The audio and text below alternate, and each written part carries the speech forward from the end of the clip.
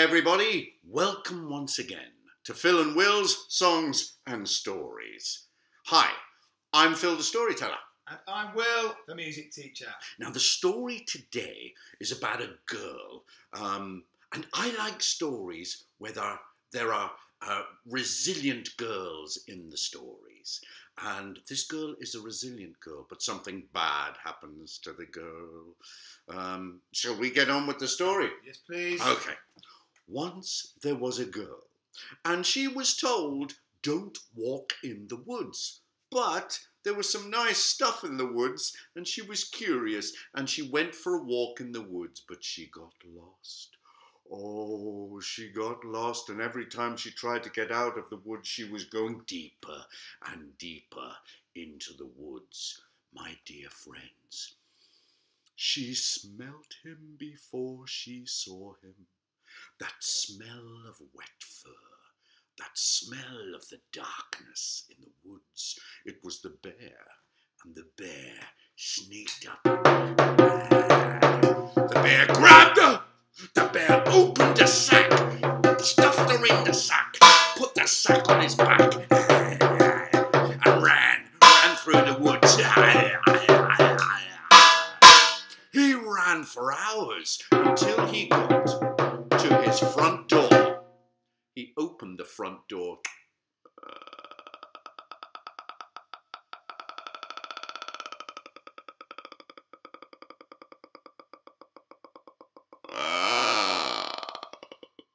Walked in, opened the sack, emptied the sack on the ground, and the girl fell out. And then the bear said, "Oi, listen, girl, you are my slave. Yeah, you're going to have to work for me, girl. You better work hard as well. You got to clean my house. You got to dust everywhere, make things look nice and shiny, and you got to cook my dinner. You got to cook my dinner. Now listen to me, girl. I'm going out now for a little walk in the woods. But when I come back, I want this place clean and I want my dinner cooked, 'cause you're my slave. See you later, girl. Don't bother escaping. You're in the middle of the woods." The bear went to the door, opened the door.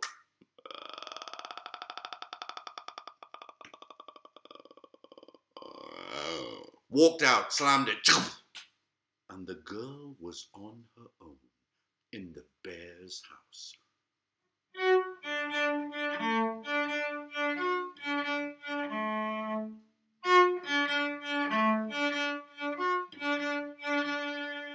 The bear's house was filthy. The floor was black, but the girl knew that wasn't the colour of the floor. The floor was so sticky. The tops of everything were disgusting, with grime and dirt. The bear sink was full of unwashed plates, and penicillin was growing in the cups. The curtains were filthy, the windows were filthy. She was going to have a hard job cleaning this place. But she is a resourceful girl, and she used her skills. First she got the mop. She filled the bucket with water. She put the mop in. Do you know how to mop? It's a very good skill. If you can learn how to mop, you will have a skill for life. All cleaning is skillful. She mopped and she cleaned the floor. She used 6 buckets on the floor because the floor wasn't black. It was green and white tiles. She cleaned the tables, she cleaned the tops. She opened the window and she let the beautiful smelling pine scent of the forest come in. She took down the curtains. She went to the bear's bed. She took off the bear's sheet. The bear had never cleaned his sheets, and the sheets were so stiff they could walk out on their own. She got them and she scrubbed them and she cleaned them, and she hung them up outside in the crisp breeze where they cracked in the wind. Well, she went back in with some flowers and put them in a vase. But now she had to cook the bear's dinner. She got the big pot out. cut up some meat, put it in, some vegetables, some herbs. She started boiling it and bubbling it. By the end of the day, the bear's house was clean, and the smell of the stew went around the bear's house. Well, that evening, the bear came back. Oi, that little girl, she better have cleaned my ass, 'cause she's my slave, and she better have cooked my dinner. Where's my dinner? Oh, I smell something really nice. He went to his door. He opened the door.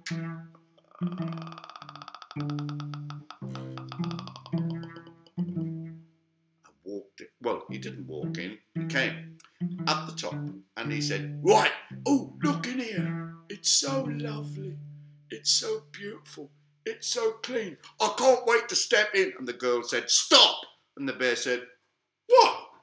You are not coming into this house until you have wiped your paws. What? You got to go outside and wipe your paws. I spent all day cleaning this place. Blimey. I've never had to wipe my paws before. The bear went outside. He started wiping his paws.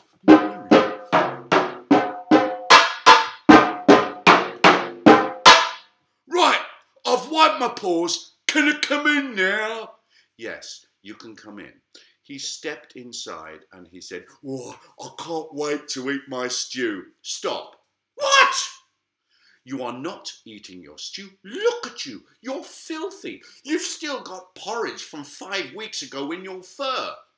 Well, what else am I going to eat when I'm hungry? Get outside. Wash your hands. Wash your fur. You what? Wash your hands. Wash your fur. Blimey. No one's ever told me to wash before. Gosh, yeah, man. He went outside. There was a big bucket of rainwater. He got in the bucket. He started to wash himself. Then he got out. He flicked his fur. Oh, nice and smooth. Yeah, I like that. It's silky. My fur is silky. I never knew it was silky. I thought it was crusty and hard. But that's because of all the porridge and all the little things that I keep in my fur, so I can eat it later on. He went up to the door. Oi, girl, I'm clean. Can I come in now? The girl said, yes, come in. Oh, great. I can't wait to get my grub. Stop. What? You are to sit at the table to eat your food. What? Sit at the table and put on a serviette like an Italian child. What? But one look in the girl's face and he knew he had to do it. Gosh, yeah, man. I've never had to sit at a table before. Can I have my serviette now, please? Thank you. How does an Italian child do it? All right. Thank you. Can I have my grub now, please? Yes. Oh, good. Give me the bowl, because I'm going to dive in with me head and just eat. No, stop. What? Stop. You are going to eat your stew in a civilized manner, with a bowl and a spoon. A spoon? What's a spoon? This is a spoon. Oh, he took the spoon. Oh.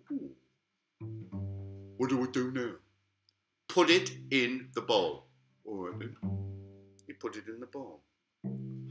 What do I do now? Well, lift it up with some stew in the bowl of the spoon. All right.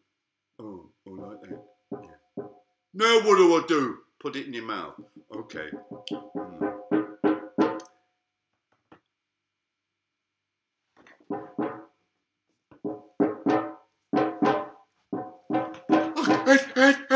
The bear ran around the whole house chasing the spoon. I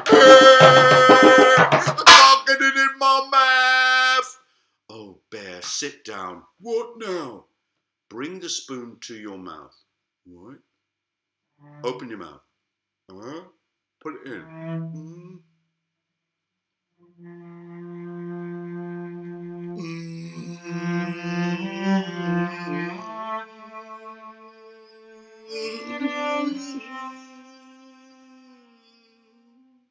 pleasure coursed through the bear's body. He was clean, living in a clean house and eating good food. And he thought, oh, this is really good.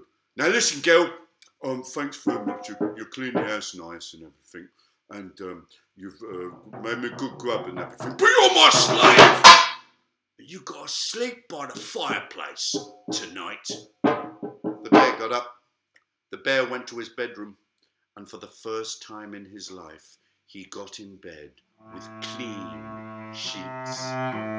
And one of the best feelings in the world is getting into a bed with clean sheets. But the little girl, she lay on the hearth by the fire and she cried. How was she going to escape? Well, I'm not going to tell them how she escapes. Why not? Well, that maybe is for another time. But she's a resourceful girl and always read stories with resourceful girls. Well, that's the end of the story. Thanks for the sounds. It's goodbye from me, Phil the storyteller. And it's goodbye from Will, the music teacher. Bye. Bye-bye.